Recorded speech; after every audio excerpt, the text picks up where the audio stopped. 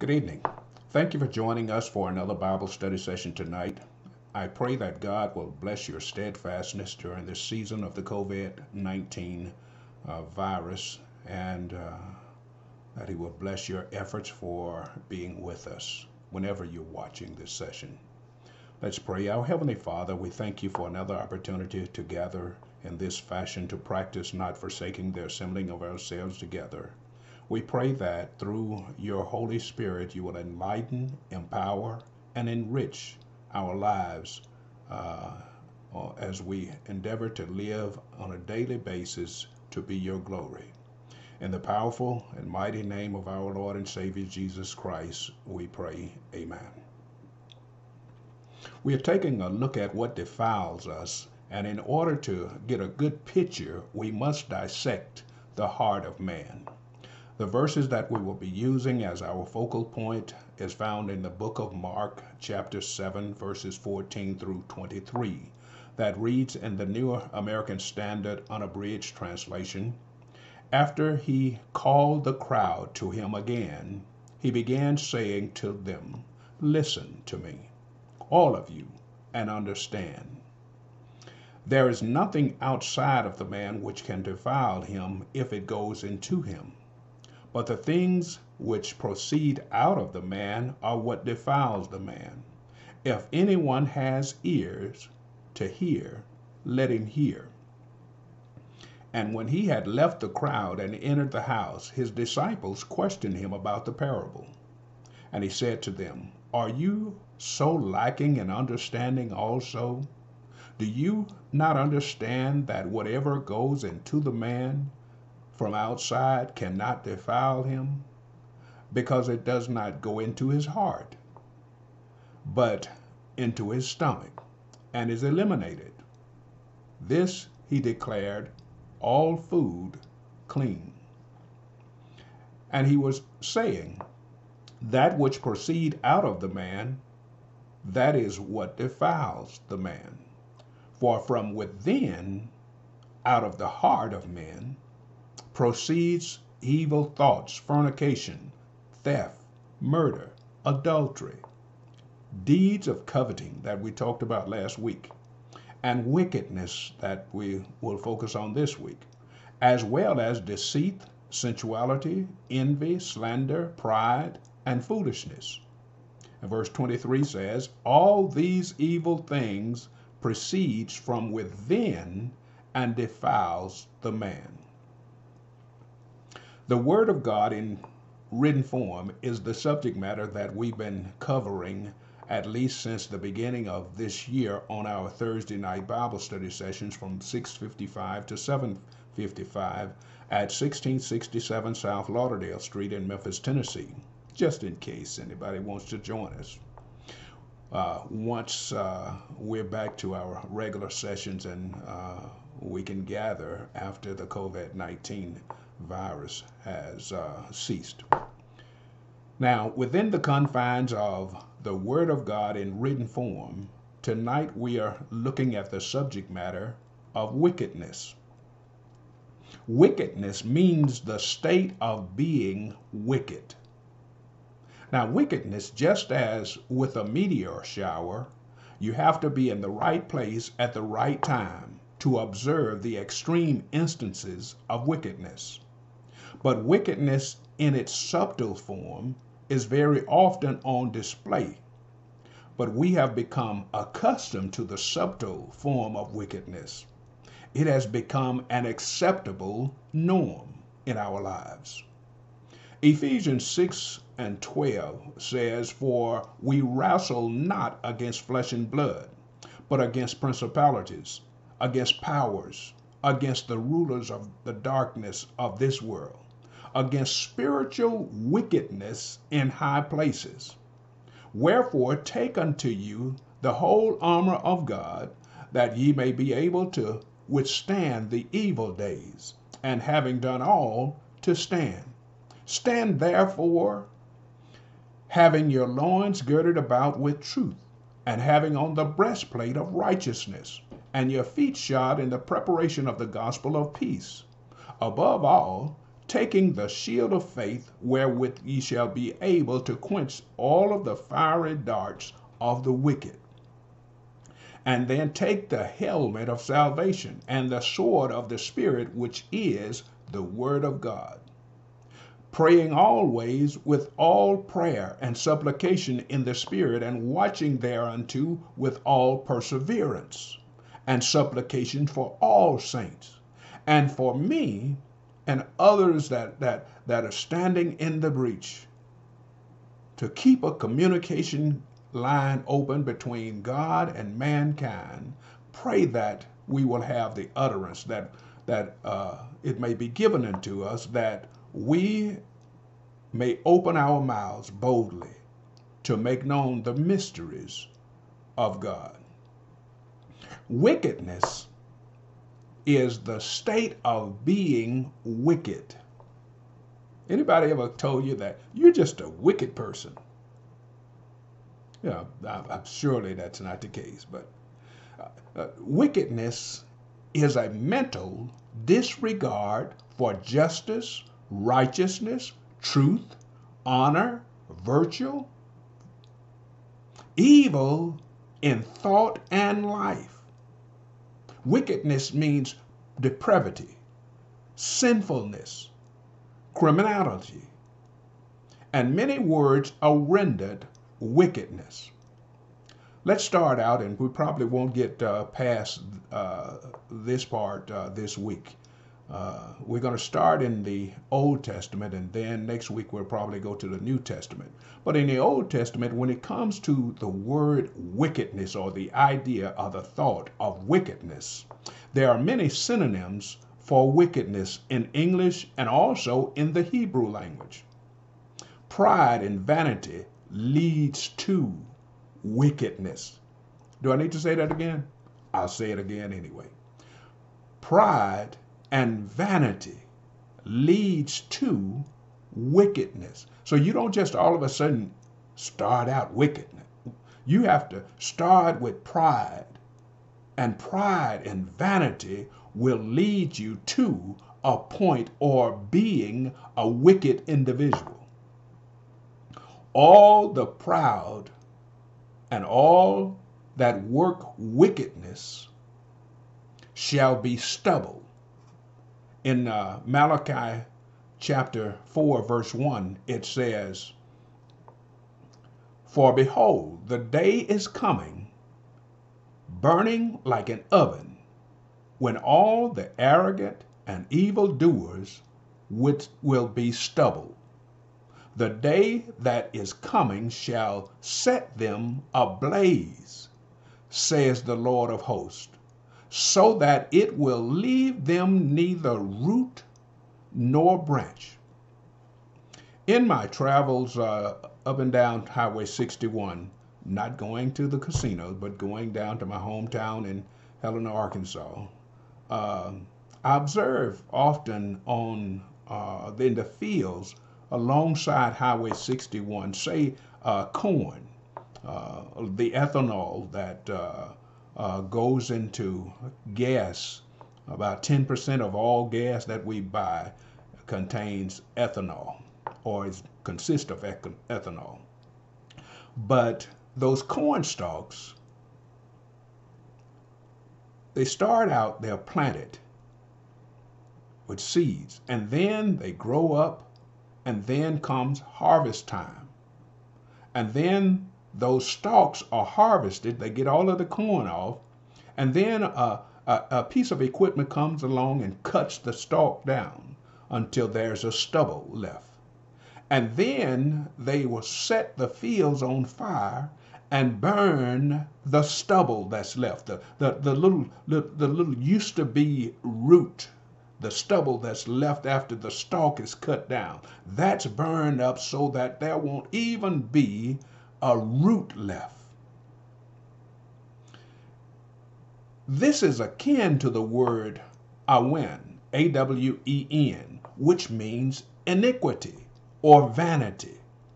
Here's an example, Proverbs 30 and 20, that gives us an example of vanity and iniquity.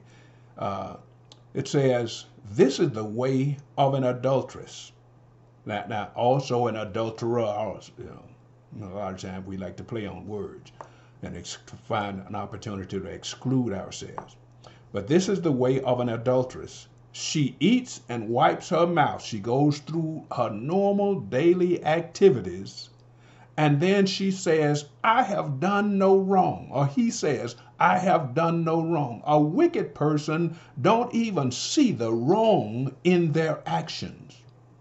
So when someone treats you wickedly, or if you observe someone acting very wicked, don't be surprised that they don't even realize that they're doing wrong. And then we have the word Hawa, Hawwah. These are Hebrew words in the Old Testament. Hawa means mischief or calamity, coming from inward intent upon evil. Wickedness comes from an inward intent upon evil. You've decided before you ever commit the action or acts wickedly. You've already decided, and it comes from an inward intent upon evil.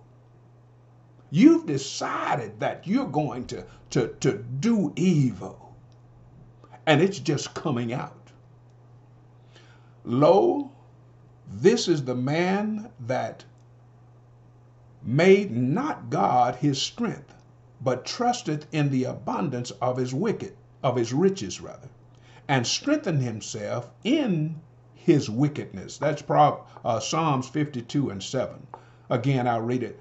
See the man who would not make God his refuge, but trust in the abundance of his riches, and sought refuge in his own destruction. Ooh, that's a messed up mind. And a wicked person has a messed up mind. They refuse to make God their refuge, but trust in the abundance of their riches, and then upon top of that, they seek refuge in their riches.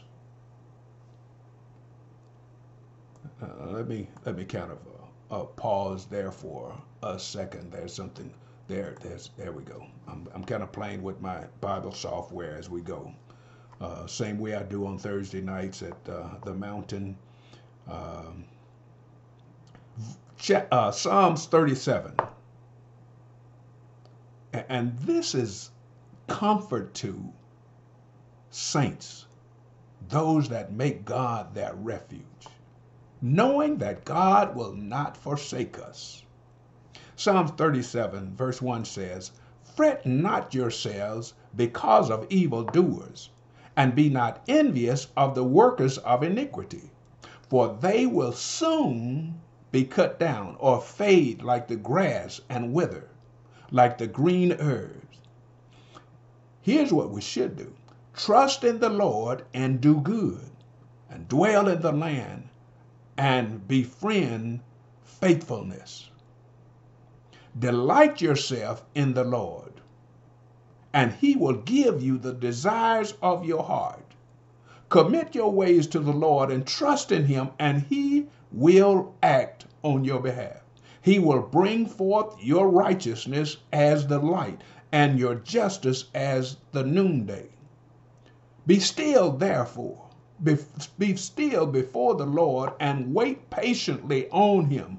Fret not yourself over the ones who prosper in their ways, over the man who carries out evil devices. Don't want to be like them. Refrain from anger and forsake wrath.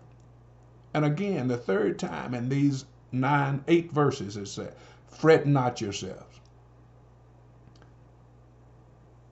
It tends to lead only to evil. Now, if a word shows up that much, I tend to want to know exactly what is it talking about. Fret not thyself. Fret not. Don't be worried when something looks like it's going to devour you. Something that will rub you in the wrong way, by friction. Something that is designed to impair you, to make your life difficult, to wear you down, to diminish your strength and your faith in God, to make your way rough, to agitate you, to disturb you, to cause to ripple.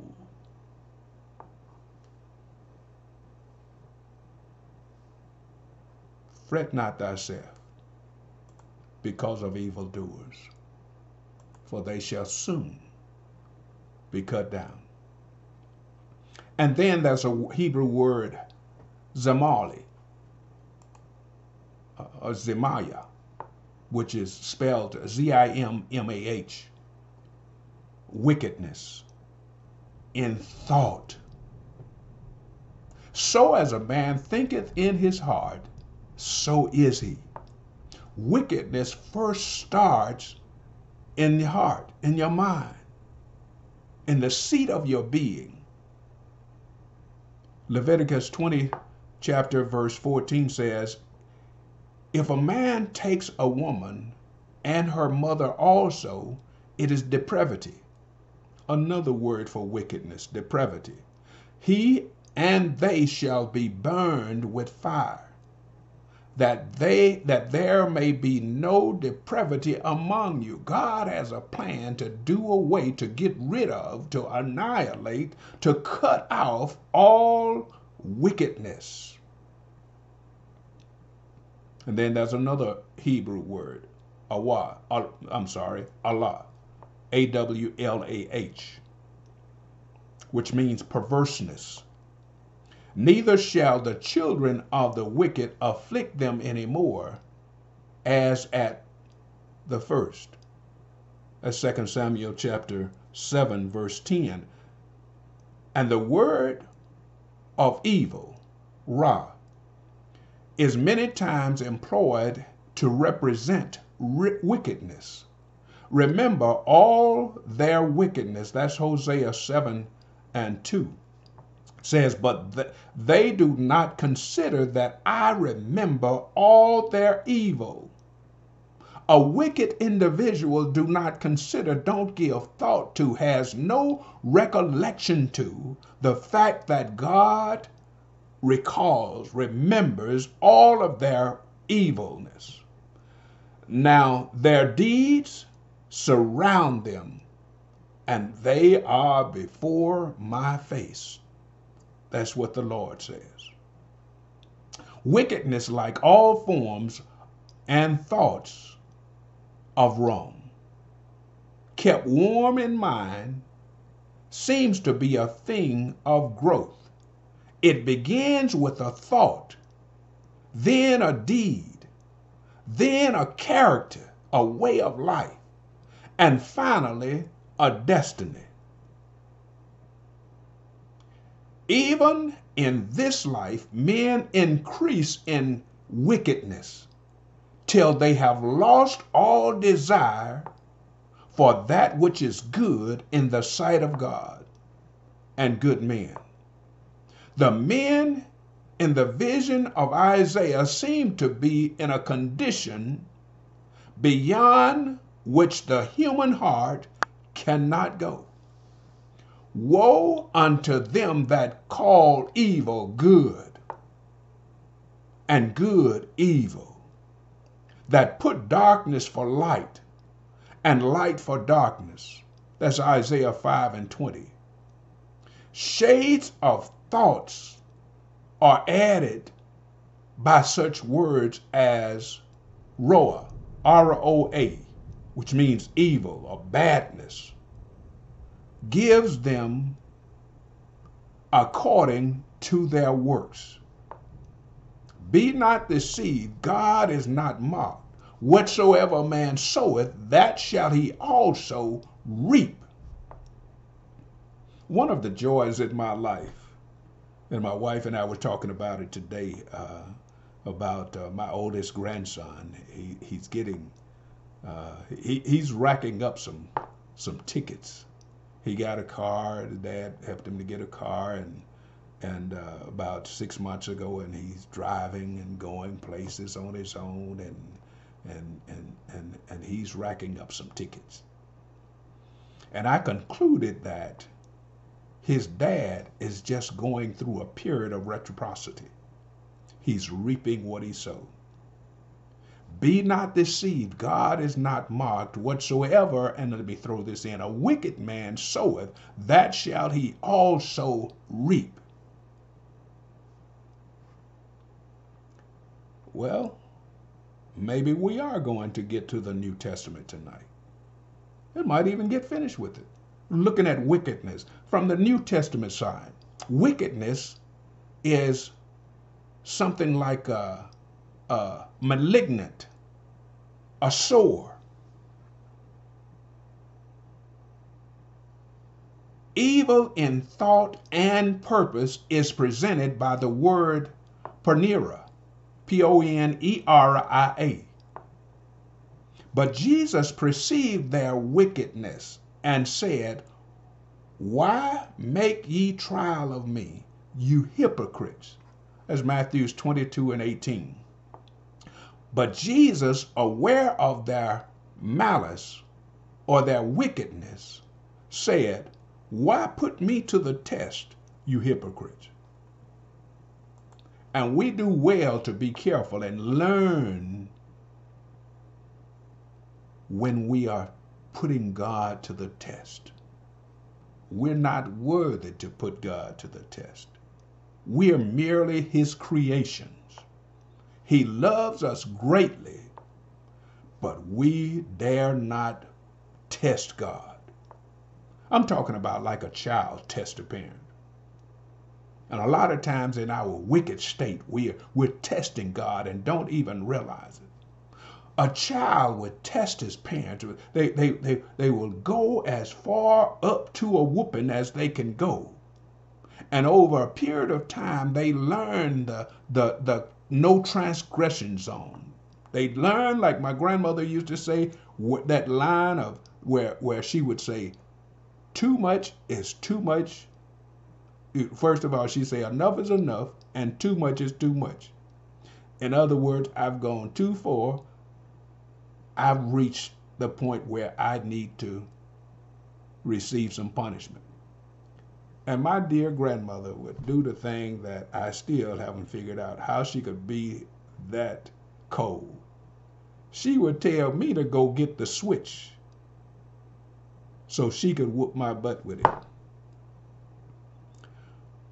But we have to be careful that we don't test God.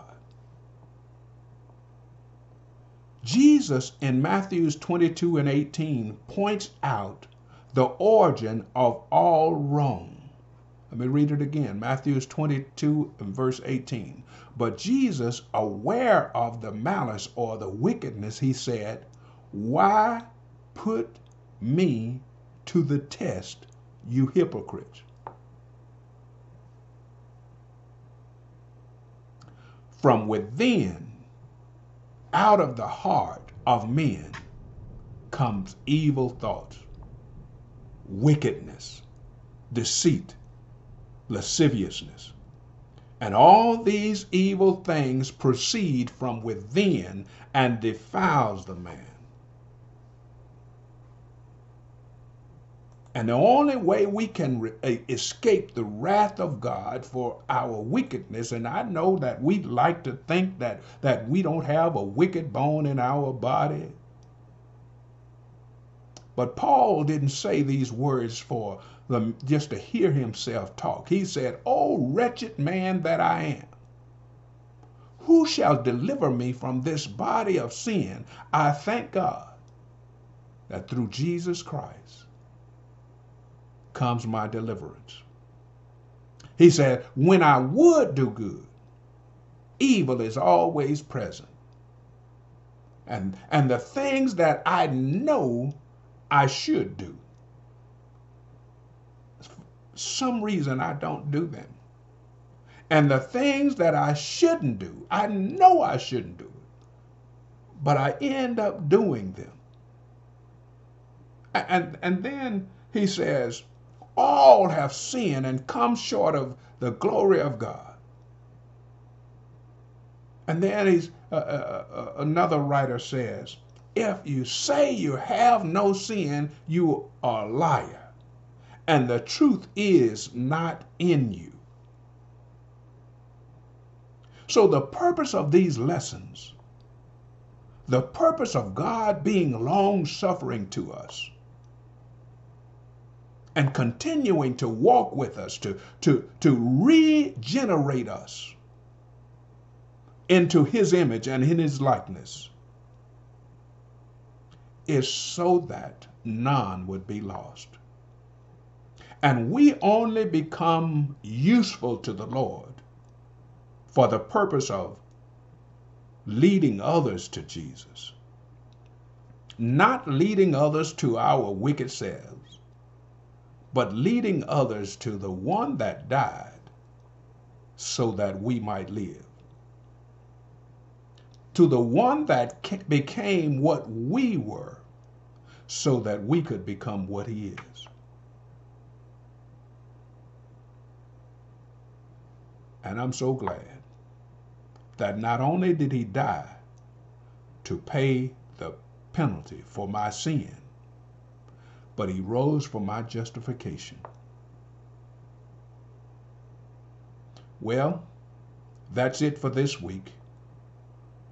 I pray that God will step in now and give the increase and give you understanding of what I, in my feebleness, have tried to share with you. For I'm aware of the fact that if God doesn't give the increase, nothing that I say will make sense and nothing will grow. So my prayer to God is that he will step in now and give the increase for all of our growth. And until next week, may God keep you and may God continue to help us all to be less and less like we were and more like him. Let's say a quick prayer. Heavenly Father, thank you so much for your word. We pray now that you would help us to understand it and then put it to use.